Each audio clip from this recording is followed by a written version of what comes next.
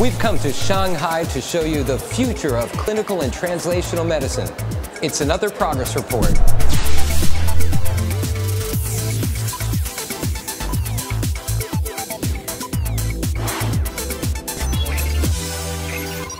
Professor Marko-Varga, can you talk a little bit about what you see in the future going forward? The diagnostic component into healthcare treatment, I think, is key.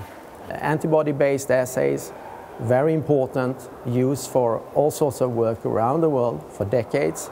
But the caveat there is that you don't really exactly know what you measure, because you have an affinity and you don't really know what that affinity is.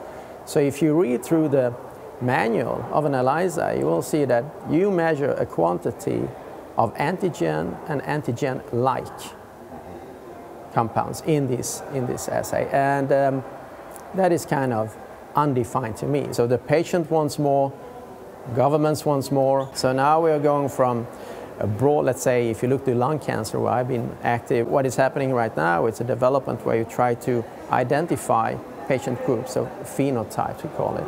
And these will then be specifically responding to a certain given drug.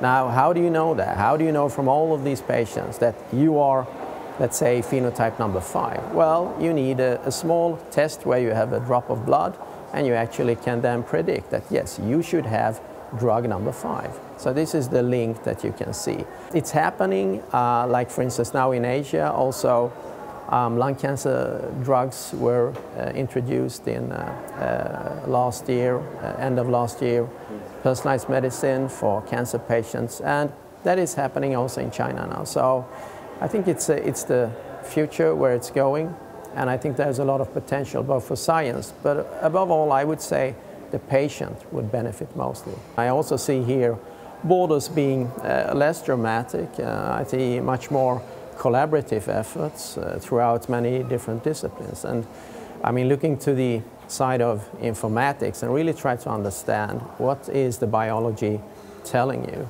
So what should you do? Right now we are at the stage where the demands from patients are much, much higher than we actually can manage. So in this way, I feel that the disease pathology, drug development, and the clinical area, the three of them together, is somehow linking, and this is what we're trying to maximize on. So how do we get all this data, all the information we generate in experiments to be useful going forward? Discover more ideas and innovations. Visit thermoscientific.com.